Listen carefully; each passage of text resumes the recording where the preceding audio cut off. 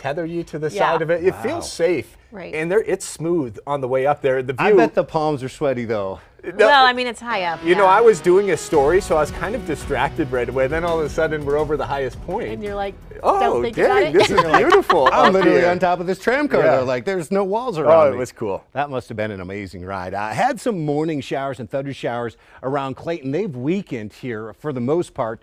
Just a few sprinkles right now around Clayton, but outflows off of those storms. You can see this line right here of blue working to the south and west did spark a fresh crop of thunder showers just east of Fort Sumner, weakening as they chug west, but it looks like Fort Sumner and a little stretch of the Pecos River there going to get rained on early this morning. We're dry in Albuquerque, some patchy clouds, sun is up from behind the Sandias. Heat's going to stay switched on this weekend. Monsoon storm chances, though, they make a return for a lot of us, and next week looks active. That will help to ease the heat. Today, any chance at storms favors eastern and southern New Mexico for the afternoon and evening hours.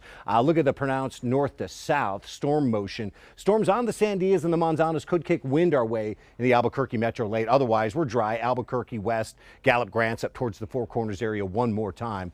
The storms in northeast New Mexico could produce damaging wind gusts and large hail. General settling of skies expected overnight. Clouds hold over southeast and south central New Mexico, and there are some spots that don't get below 70 for the overnight lows.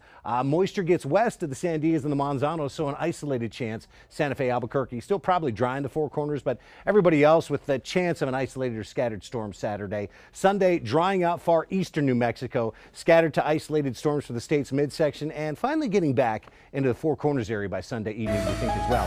Here's the 7-day forecast. We're dry one more time, a scorcher for the metro at 95. Watch for some windy conditions late. Slight chances of storms Saturday, Sunday, Monday, staying hot through that time period. Tuesday, the most active day of the next 7, and we've got the heat easing into the middle of next week.